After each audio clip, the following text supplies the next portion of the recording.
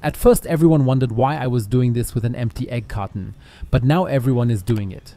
Watch this video to find out what it's all about and why you should definitely give it a try. To do this, you need an empty egg carton. In the second step, you'll need some sawdust. You can also simply use wood wool or old nutshells, for example. Anything that burns well can be used for this. Now fill the individual hollows of the egg packaging with it and press the whole thing down a little. If your egg packaging looks like this in the end, you've already done everything right. Now comes the second step. You will need candles for this. Ideally, you should simply use leftover candles. You can light them and let the wax drip into them.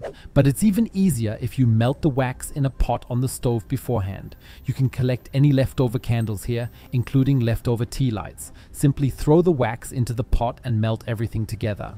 You will then have leftover candles that you would otherwise have simply thrown in the bin. Now make sure that there is roughly the same amount of wax in each well. We want the whole thing to be a little soaked at the end. However, it should not overflow with wax at the top.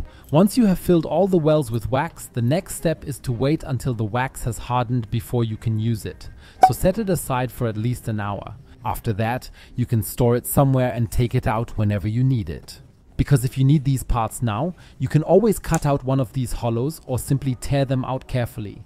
Because we have now created something from things that we would actually have thrown in the bin, namely barbecue or fireplace lighters. You can add one or more of these to your charcoal and then light them.